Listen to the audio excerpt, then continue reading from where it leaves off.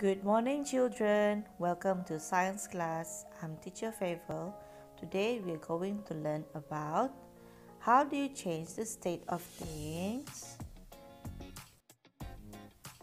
Have you ever noticed how some things change their shape when you do something to them? Do you know what happens to water when you boil it? Yes, the water changes to steam, which is water vapor. Do you know what happens when you put liquid water into the freezer? That's right, the liquid water changes into solid ice.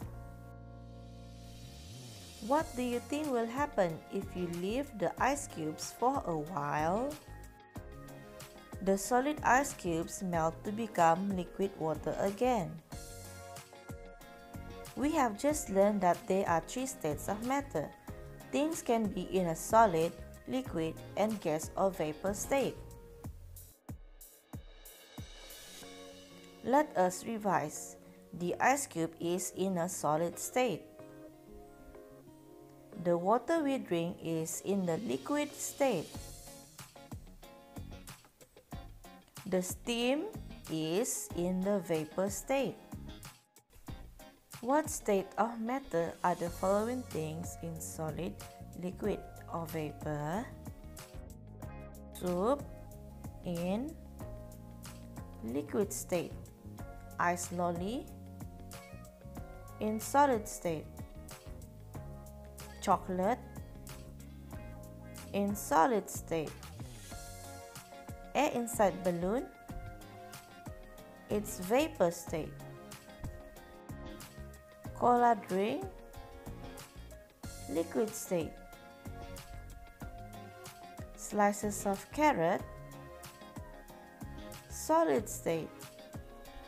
Carrot juice, liquid state. Gas for the stove, vapor state. Petrol for the car, liquid state. Oxygen for the tank, vapor state. Milk for the baby, liquid state. Slab of butter, solid state. What happens to butter when you heat it up? The butter changes from solid to liquid.